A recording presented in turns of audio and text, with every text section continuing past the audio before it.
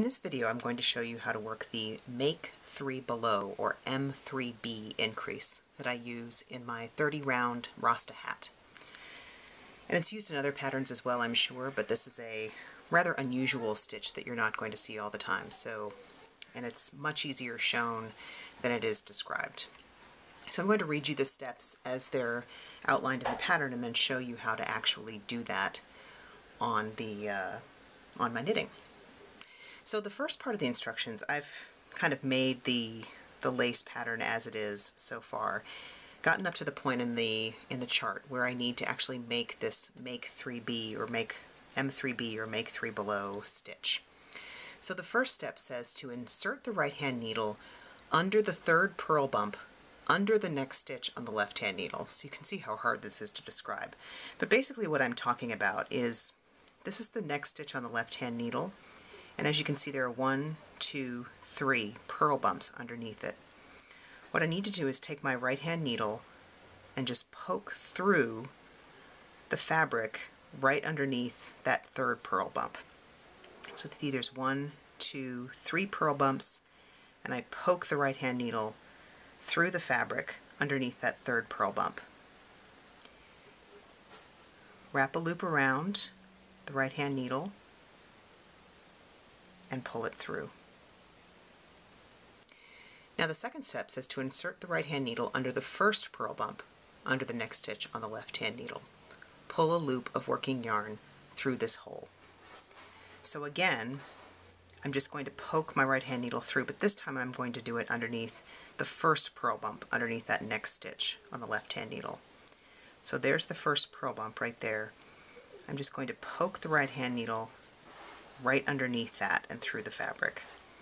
And again, wrap the yarn around and pull a loop through.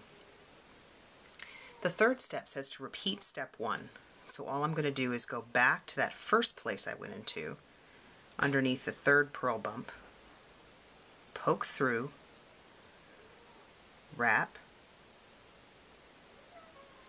and pull through. So now you can see I've got 3 new loops on the needle. For the fourth step, it says to let the next stitch on the left hand needle drop off the needle.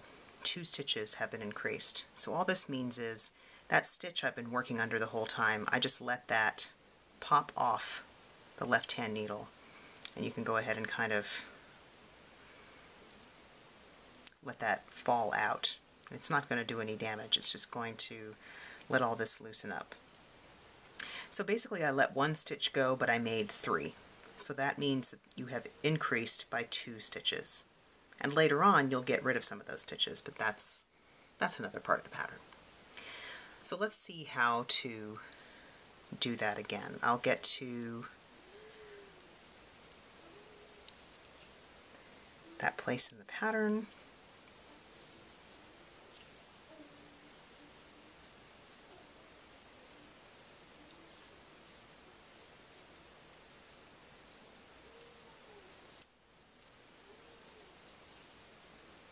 Okay, so here we are.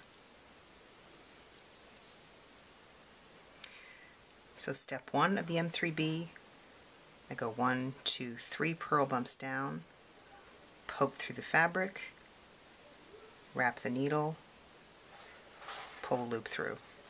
Step 2, poke under the first purl bump and pull through. Last step, go back in the original hole that I first went into. You can just see where that loop is coming out of. Just go right back into that hole. Oops, don't drop your stitch.